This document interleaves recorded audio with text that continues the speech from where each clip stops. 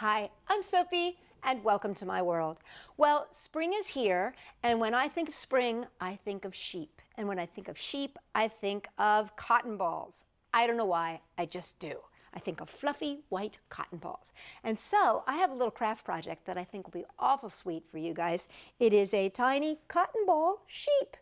Isn't he the cutest? So I'm going to teach you how to make him right now.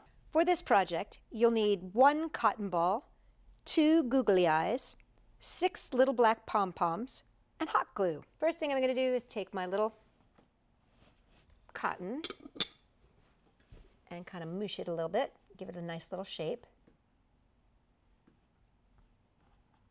And using a work surface, just so I don't get hot glue on my table, and put a little tiny drop of glue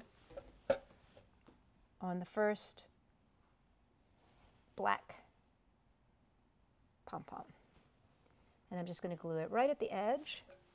These are going to be the feet. So I'm going to glue 1 pom-pom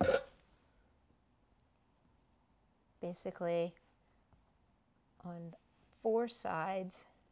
1, 2, 3, and 4. There's 3 and 4. Just be very careful when you are hot gluing these tiny little guys on because they are small. Don't need a lot of glue. I'm going to flip it over and kind of mush it around to get a nice little sheepy shape. And then I'm going to glue the ears on the front. 1 here in the front and another one on the other side. And now the only thing left to do is poof them up a little bit.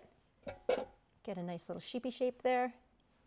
And these are the peel-off kind of eyes. If they weren't the peel-offs, I would, of course, hot glue these on. But these have that nice little sticker back, so I'm going to peel that off. Put on one eye. Peel off the other.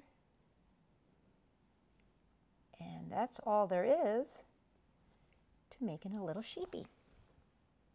And listen, if you like this little guy, make sure you check the link down below because I have the cutest paper cup lammy covered in all this fuzzy fluff, and he is adorable. And if you like this video, give us a thumbs up. And if you want more videos like this coming to you 2 times a week, make sure to subscribe. For more fun ideas, check us out, Sophie-World.com.